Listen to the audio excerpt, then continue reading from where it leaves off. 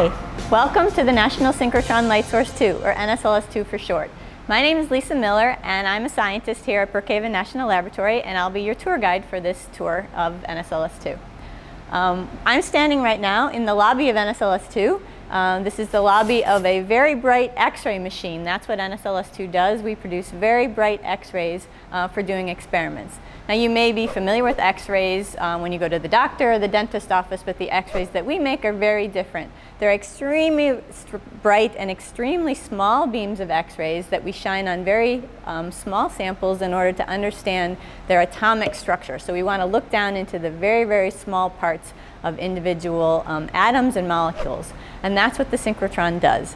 NSLS-II is one of 5 light sources in the country. They're all sponsored by the U.S. Department of Energy. They're what we call a national user facility, and so scientists will come to NSLS-II from all over the world to do experiments on all different types of materials. They may be studying batteries, they may be studying drugs for diseases, they could be studying solar cells, lots of different things, because in all cases we want to use these X-rays to look into the very, very small components that they're made out of and how they function. Over 2,000 scientists come to the NSLS-II every single year to use the facility, and the reason we can take so many scientists at one time is because we have many experimental stations that we call beamlines, where we collect these beams of X-rays to do experiments. Today we're going to visit 4 beamlines, and I'm going to show you how each of those are a little bit different from each other and describe a little bit about the science that gets done at them. At NSLS-II right now we have 28 operating beamlines, but we're only about half built out. We still have space for up to 60 beamlines for even more experiments to be done in the future.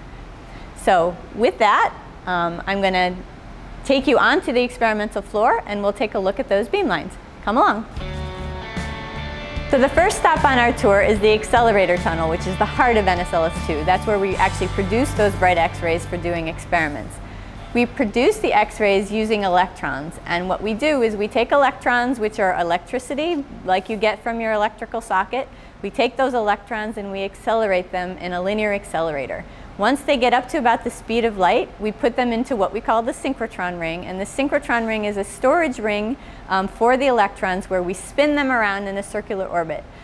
We can steer them in a circular orbit using magnets, and we have different color magnets in the synchrotron for different purposes. Some of them focus the electrons, some of them steer the electrons, and once they get up to about the speed of light, those electrons spin, and as they turn, they give off energy, and the energy that they give off is in the form of light.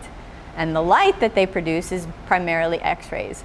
So these beams of X-rays come down what we call a beam line, and at the end of the beam line is where we do experiments. So now we're standing up on the balcony above the experimental floor at NSLS-II, and you can see the entire experimental floor behind me. And what I'd like to point out up here is actually one of the beam lines from a bird's eye view.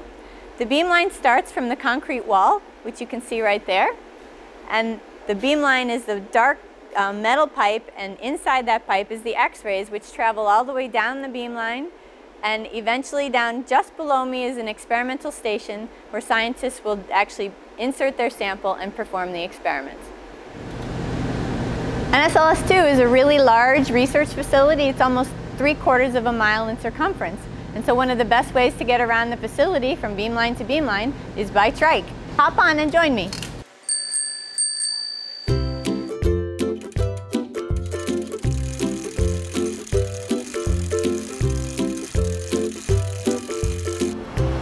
Alright, so now we're standing at one of our structural biology beamlines called AMX, and it stands for the Automated Macromolecular Crystallography.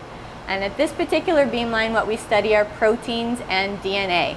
And what we want to do is we want to use the X-rays from the synchrotron to study the atomic structure of these proteins all the way down to the individual atoms and individual molecules that you see.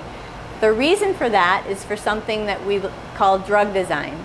If you understand the structure of a protein, which is in your body, if that protein is malfunctioning in a particular disease, and you want to know if you want to develop a drug that's going to prevent that protein from functioning or help it to function to cure the disease, you need to understand the protein structure and how it actually binds to the drug.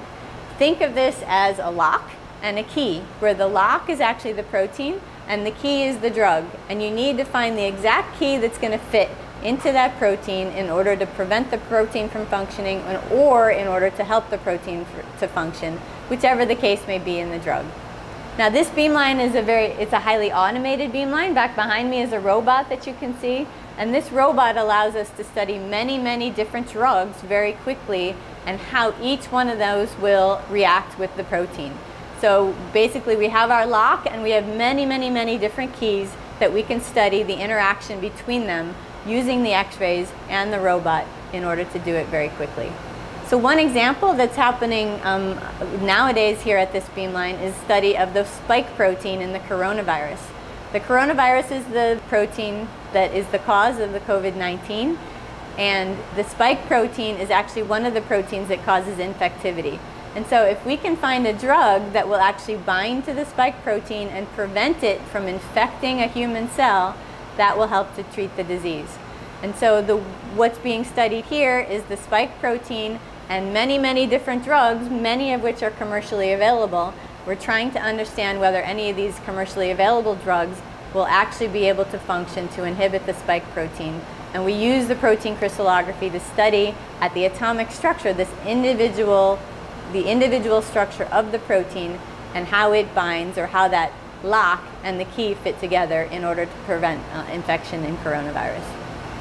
So that's just one example, but there are many more examples of how structural biology is used. We can study upwards of 500 or more different samples in a given day, so it's a very highly productive beamline for drug discovery. And incidentally, I'll add one more point, that we're very proud to say that more than 90% of the drugs that have been developed in the last 10 to 15 years have used synchrotrons like NSLS-II in order to determine the structure of this lock and this key mechanism together. So that's structural biology. Now what I'd like to do is we'll take you on to our next beamline and take a look at something different. Follow me.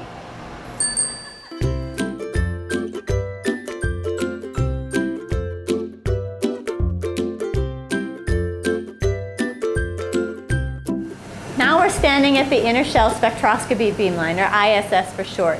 And the specialty for this beamline is to study catalytic reactions. And the example that I want to give you today is batteries. A lot of work goes on at this beamline to study batteries and how they actually function in real time.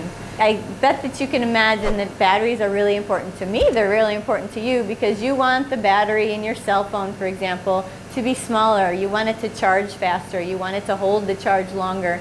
And you don't want to have to change the battery after having the phone for a few years.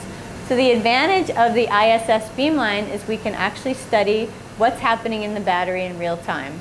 And the advantage to that is we can actually then tweak the composition or the molecules in the battery in order to help it perform faster, or help it to charge faster, help it to hold its charge. And so what scientists will do is they'll prepare all different compositions of batteries, we put them in the X-ray beam, and we compare the function to what the composition is in order to make it better. So that's just one example. Let's move on to the next beamline.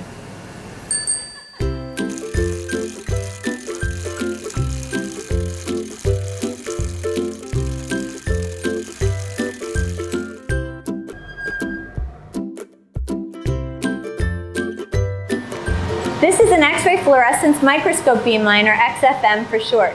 And as its name describes, what this does is a very bright X-ray fluorescence microscope, and that allows us to see the elemental composition of materials. And so one example that I can give you is we can look at the composition of plants. We can stick an actual plant leaf right into the X-ray beam, and we can raster scan it through that X-ray beam, and we can get a picture of all the elements in the leaf. We can learn about the normal elements like carbon and oxygen, nitrogen, phosphorus, but we can also learn about things like contaminants, heavy metals, for example.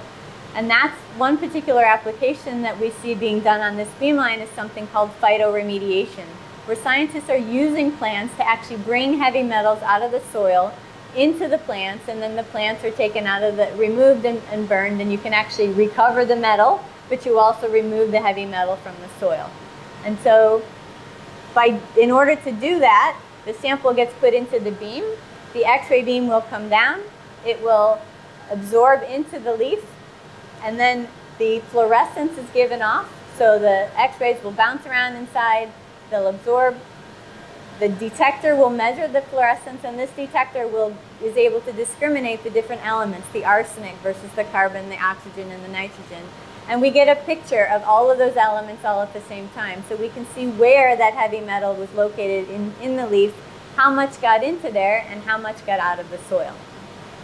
Another example of the X-ray fluorescence microscope is looking in the area of cultural heritage, or looking at paintings.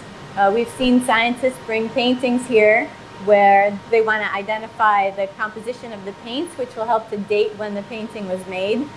We also look at dating the paints for forgeries in these paintings.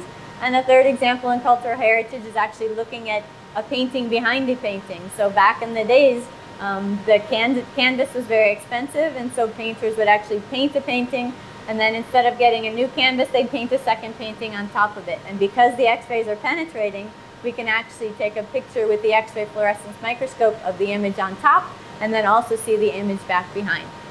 So those are just some examples of how the X-ray fluorescence microscope beamline works. Now let's move on to our next beamline.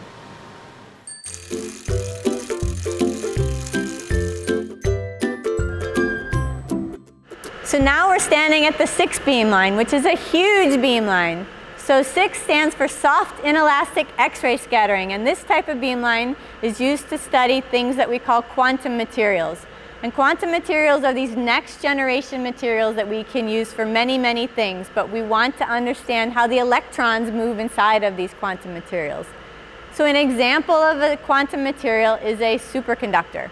If you think of a normal copper wire that we use for transmitting electricity, copper wires are very inefficient. They lose energy in the form of heat and other forms when electrons travel from one place to another.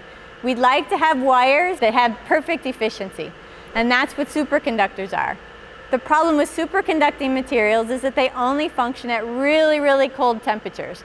And what we need to do is develop these materials that they function at room temperature in order to be useful in our daily lives. And so this huge beamline is used to study these very, very small superconductors. And the way it's done is like this. We take the superconductor, the X-rays, we're going to shine the X-rays on the superconductor. They come from that tiny pipe back behind me. The X-rays and the sample go into this vacuum chamber right here to my right. The X-rays will scatter off of that superconductor into this long arm behind me. The scattered X-rays will go all the way down to the end to that detector, which is down there. This detector can then move along this rail, and so we can measure how the X-rays scatter as a function of angle. And when we measure how the X-rays scatter as a function of angle, it allows us to understand how the electrons are actually moving around inside that superconductor.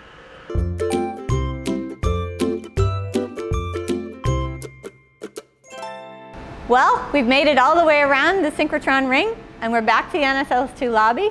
So that concludes our tour. Thanks for watching.